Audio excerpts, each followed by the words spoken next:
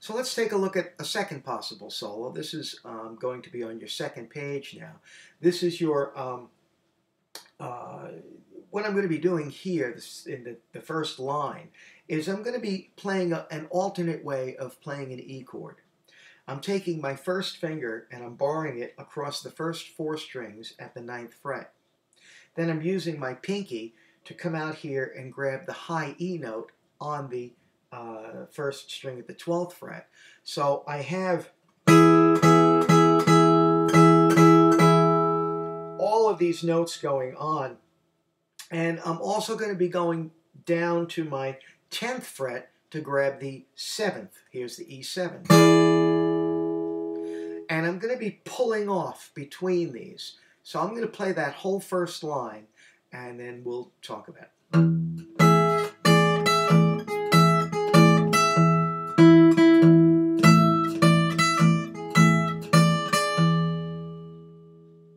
So listen to that again.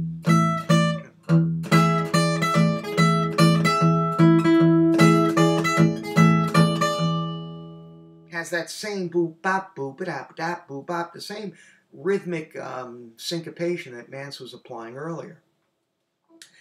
So we start out with keeping that steady bass going. First beat. The next beat, I come down and I grab the first 2 strings and the 6th string.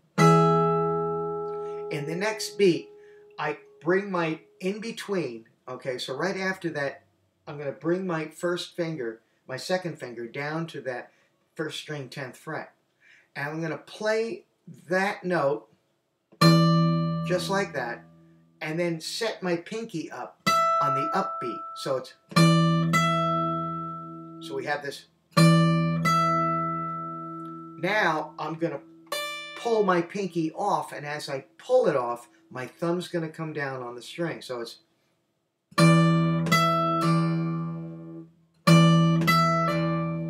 right after that, my index finger is going to hit the 2nd string.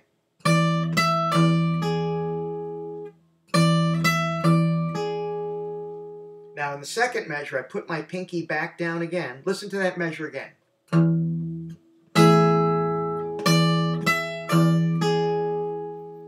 Now I'm going to put my pinky back down onto the 12th fret. I'm going to still keep my second finger here because I'm going to use that in this next measure as well. Here's the second measure.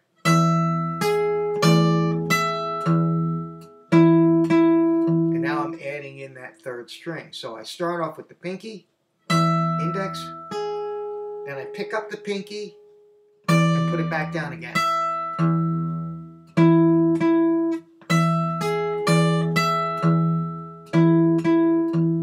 Now I'm going to repeat that first measure. And then the next measure is going to be just a little variation.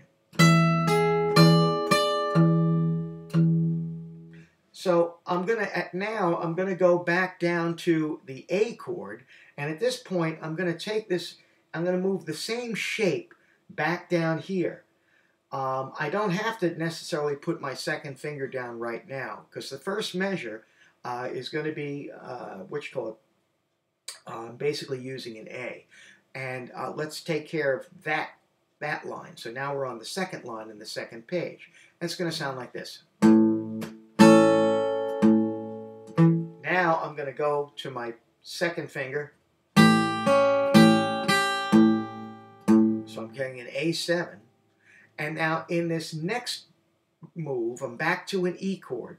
I'm going to come up here, and I'm not really going to play a whole E chord as much as I'm going to play a lick that you can play using the minor pentatonic scale, and very similar to what Mance would have used. So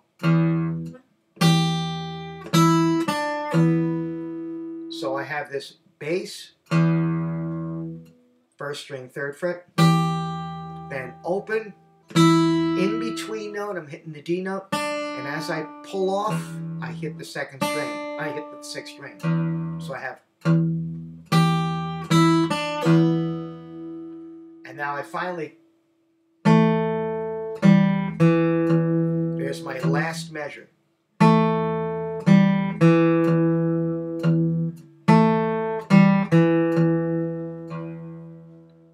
now in our last line, I'm going to be talking about the last, in the next video, I'm going to be talking about the last line using the B7 and then back to a recurring lick in the against the E.